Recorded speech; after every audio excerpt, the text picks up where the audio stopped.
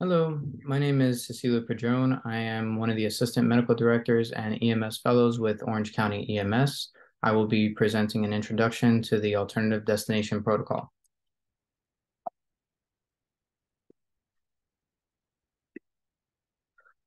So our objectives today are to go over a background and introduction to the Recovery Response Center. We'll review the new protocols. We'll go over a couple case scenarios and briefly discuss available resources, and then discuss the logistics for transport. So why are we talking about this?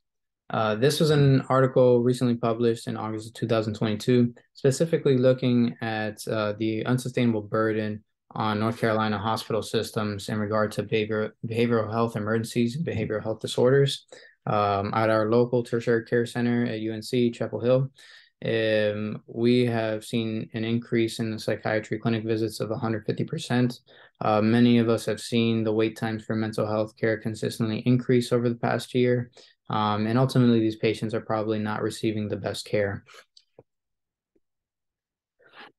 So recently, we created an agreement with the Recovery Response Center to receive some of our patients from Orange County who meet the inclusion criteria and do not fall out based on exclusion criteria. The Recovery Response Center is a team that has multiple facilities around the country. Specifically, this one in Durham County is able to facilitate 24/7 coverage of behavioral health emergencies, including patients who are under an IVC. They're evaluated by a psychiatrist or a psychiatry nurse practitioner, and they cover both detox and behavioral health emergencies.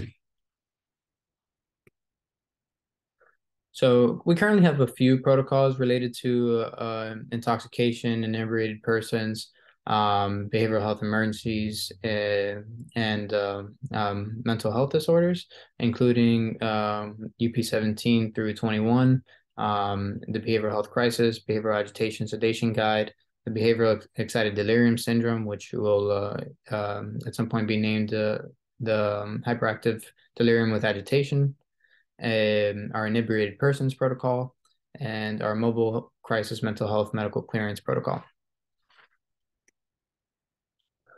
So the first step is to make sure that this patient does not fall into another protocol.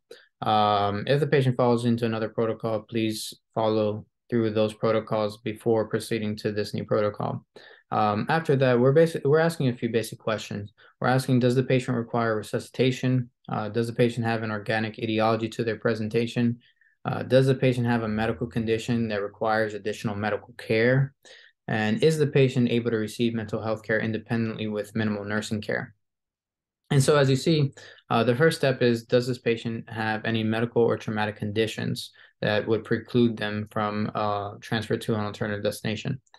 And does the patient have any abnormal vital signs in regard to a fever, heart rate greater than 120 or less than 50, an increased respiratory rate, either excessively hypertensive with BP of 200 over 100, or a systolic blood pressure less than 100, which would be suspicious for hypotension, and any patient that has either symptomatic or asymptomatic hypo or hyperglycemia, defined as a blood glucose less than 60 or greater than 400.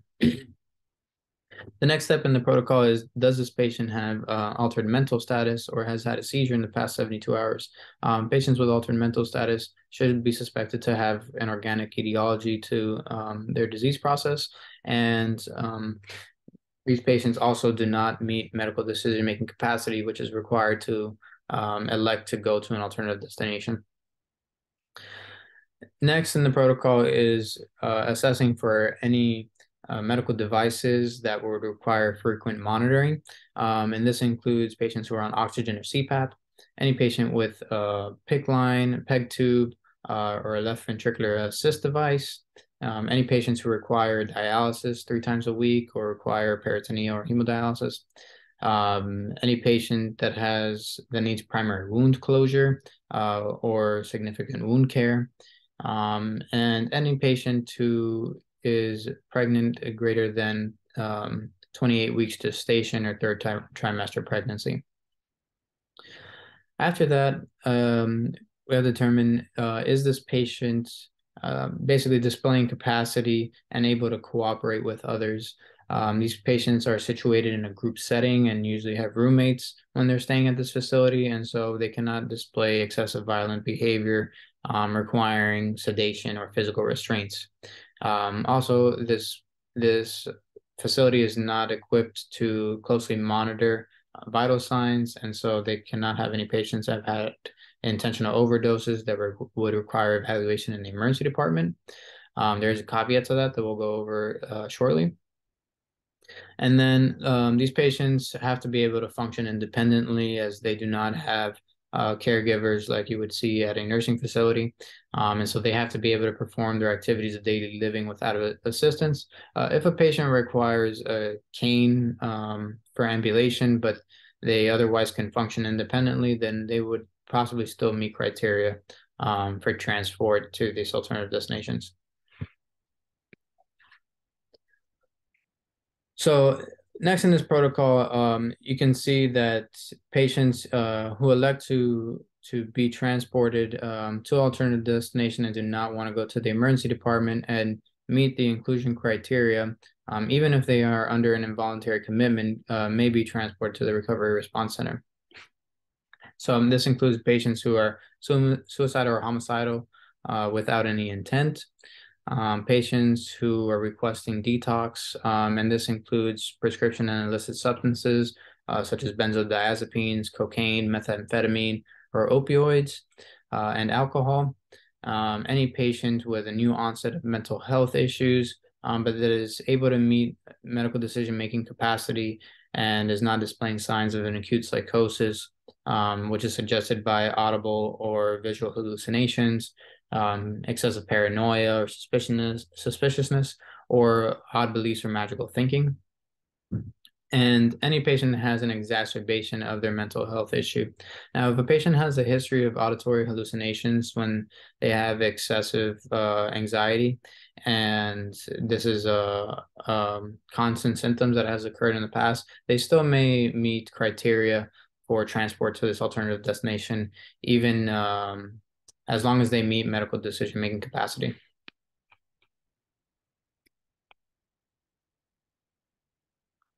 So the required assessments are a thorough history and physical exam. Keep in mind, we are not transporting these patients to the emergency department, and so it is our role to make sure that they do not have any medical or traumatic conditions that would require further evaluation in the emergency department.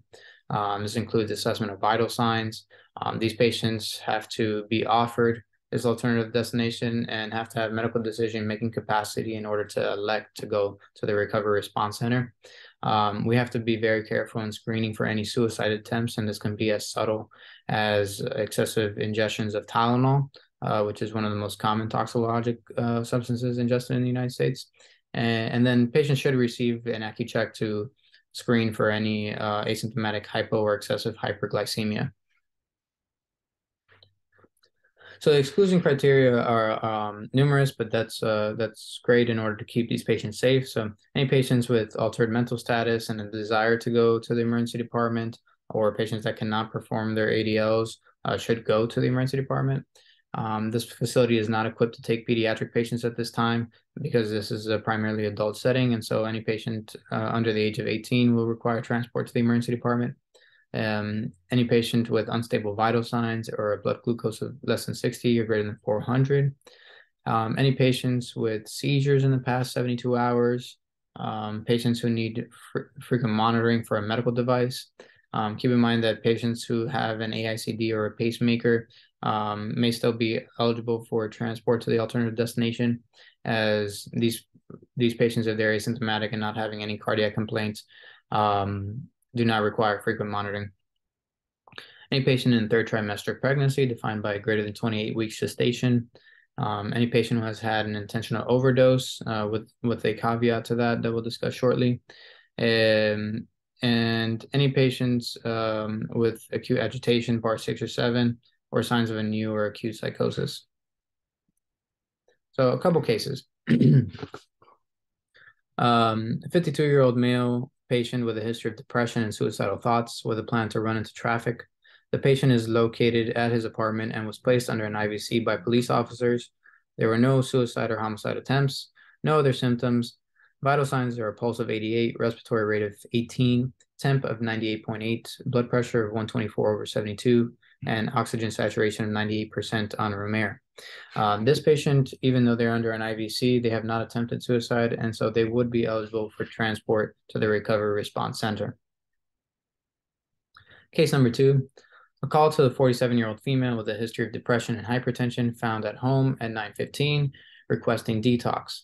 The patient had an overdose at 23:30 last night that responded to a single dose of intranasal 2 milligrams Narcan administered by EMS, returned to baseline, but refused transport. Patient is now requesting to be transported for detox. This was the caveat that I was alluding to earlier. And so we have been told that patients who have had a simple opioid overdose that responded to a single dose of Narcan and do not require repeats or dosing and do not require frequent monitoring and are low risk for repeat overdose are still eligible for transport to the Recovery Response Center.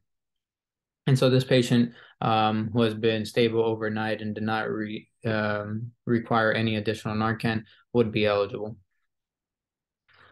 Case number 3, a 24-year-old female, approximately 31 weeks gestation, calls EMS due to feeling anxious. The patient had no past medical history and recently separated from her husband. She denies any attempts or thoughts of suicide. Vital signs are a pulse of 74, respiratory rate of 18, temp of 99, blood pressure of 118/68, and oxygen saturation of 99% on room air. Now, this patient is stable otherwise and has not had any attempts. However, she is greater than 28 weeks gestation and would require transport to the emergency department or labor and delivery. Case number 4, a 59-year-old male at a nursing facility who requested EMS due to suicidal thoughts. The patient denies any attempts, past medical history of diabetes, hypertension, coronary artery disease, and currently being treated for osteomyelitis by IV antibiotics. He is otherwise able to ambulate and performs ADLs independently. Now, this patient is able to perform their ADLs independently and is otherwise medically stable with no suicidal attempts. However, he is receiving IV antibiotics for osteomyelitis, which typically ranges between 4 to 8 weeks of therapy, and most of these patients have PICC lines and midlines. So they would be ineligible for transport to the Recovery Response Center because they need monitoring of their PICC line or midline, and they would require transport to the emergency department. So again, these are some available resources that we have in Orange County. Up top, we have the Recovery Response Center with the phone number and the address. Of course, we have our poison control number, which is tied to our local area code. And then we still have access to the Chapel Hill and Freedom House mobile crisis teams. These are great resources, especially for patients that do not want transport to any facility and refuse transport. These teams can go out and provide these patients with additional resources. So in regards to the logistics of transport, all these patients have to be transported ALS. And the reason for that is that we have to be prepared for a change in BARS status. And a patient with a BARS 5 could easily escalate to a BARS 6 or 7. We have to be prepared for verbal de-escalation early. Be prepared to physically and chemically restrain patients if they become excessively agitated, and definitely discuss and these decisions prior to transport and prepare for these decisions prior to transport.